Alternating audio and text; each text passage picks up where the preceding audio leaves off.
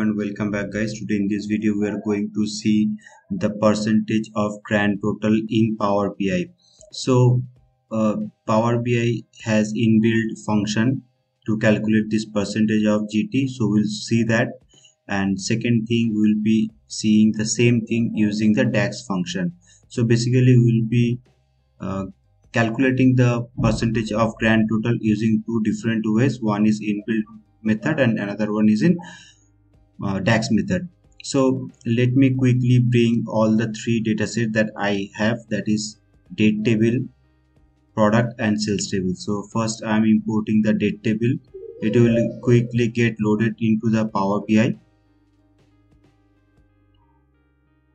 So let it get loaded into the Power BI. It will take a few moments. Yeah, it has been loaded now. Now I'll be importing the product table. I'm quickly getting into this model and loading all the data sets one by one, and then I'll be connecting and will create a model basically, so that will help us to do all this DAX query, DAX performance in this Power BI model. As you can see, it has been loaded into the Power BI. And let me go to the table and let me show you all the attributes that are present in all the tables. This is for the product, this is for the sales. Some of the sales, it is intentionally left blank for the calculation purpose. So this is the table. Let me quickly go to the model and I'll collapse this properties pane. I'll bring this menu side to the bottom. I'll connect this date table with the sales table so that we can create the connection between two tables. So I'll drag this date attribute to the sales date in the sales table, and as you can see, it has created 1-to many relationship. And let me go back to the report view, and before that I'll expand all the tables so that you can see all the attributes that are present in each table. Let me bring a matrix over here and I'll show you the first method using the percentage of grand total that are present as inbuilt function in the Power BI. So I'll click on this matrix and I'll bring first the product name. As you can see, it has populated over here. I'll expand a bit so that it will accommodate all other attributes. I'll bring this total sales. Right now it is showing the total sales for each of these products. So what I'll do, I'll take one more time the same total sales attribute over these value fields, and as you can see, there is some arrow button is there. So I'll click one time over here. I'll hover over on this show values as you can see that there are many options are there along with percentage of grand total. So I'll click on percentage of grand total and it will convert into the percentage of grand total. And as you can see, there are it has been calculated for each of the products. So what I'll do, I'll compare this percentage of grand total in the Excel as well. So as you can see that 27 inches 4K gaming monitor, it has 3.08. So I'll go back to the table, sales table.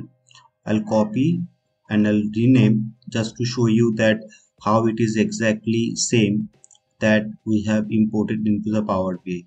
So I'll write it as percentage of grand total, that is GT underscore sales table. So let me open this and I'll filter it out only the 27 inches. So I'll show you how to perform the grand total in the Excel. So before that, we have to do the sum, we have to do the calculation for grand total.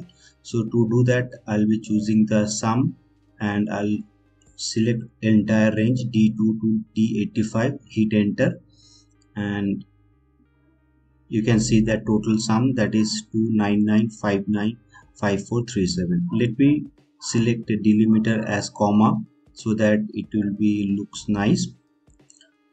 Right now what I'll do, I'll put the equal sign and I'll try to calculate the percentage of grand total. So I'll choose D2 and I'll go way down because that's a cell containing the grand total. I'll press F4 and hit enter key.